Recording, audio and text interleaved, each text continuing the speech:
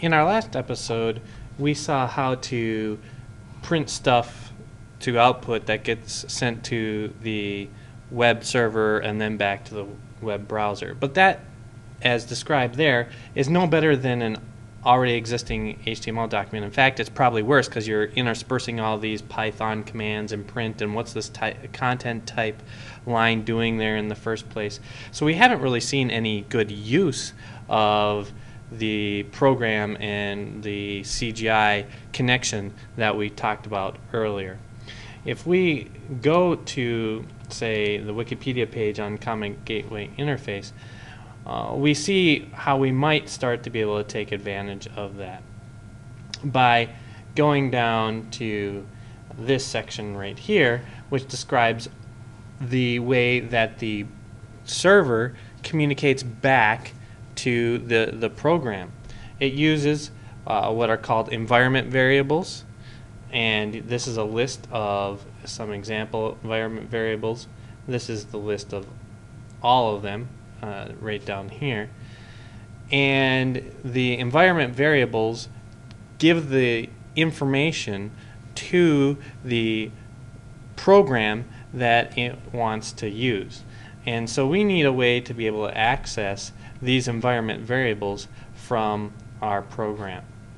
In order to do that, we need to do two things. The first thing is we need to import a Python module called OS, because environment variable is a way for the operating system to communicate information to a program, and the web server uses those to set things up.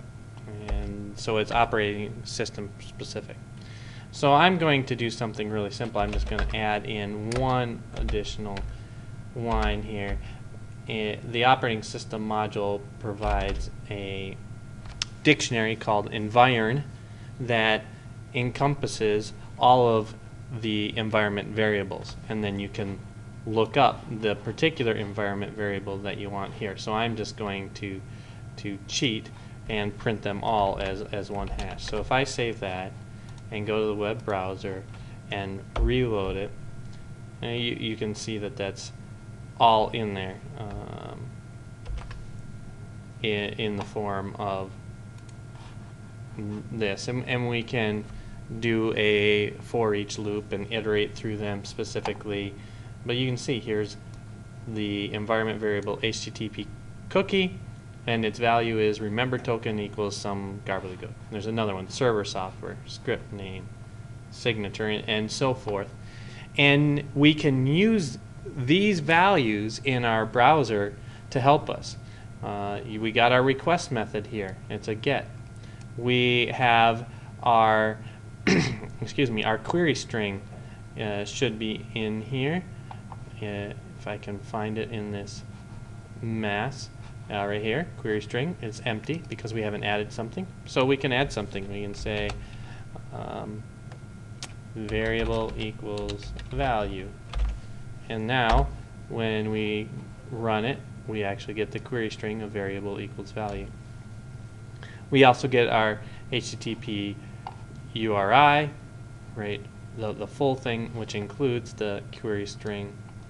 And so we can use any of these values that we want. And if we were to do a post, we would get that data somewhere else.